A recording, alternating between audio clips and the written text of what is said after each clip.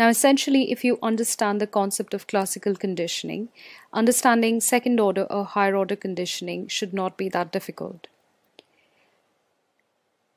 Second order or higher order conditioning is essentially a situation in which the constant pairing of a novel neutral stimulus with a previously conditioned stimulus eventually elicits the same conditioned responses to the novel neutral stimulus that we observed to a previously conditioned stimulus.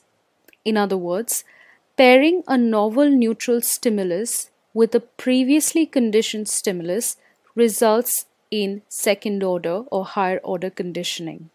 Let's unpack this a little bit with an example.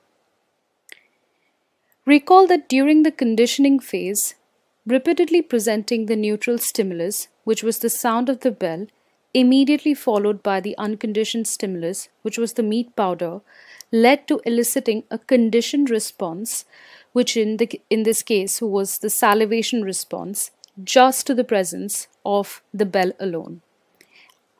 We observed this happen in the after conditioning phase. Now, what if during the conditioning phase there was the presence of another neutral stimulus that preceded the sound of the bell?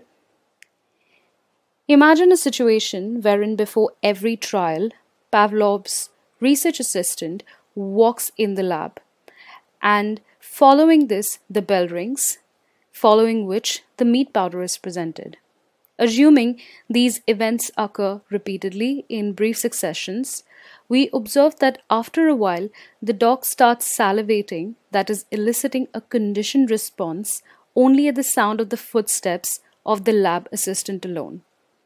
In such a situation, the lab assistant has now become a second order or a higher order conditioned stimulus.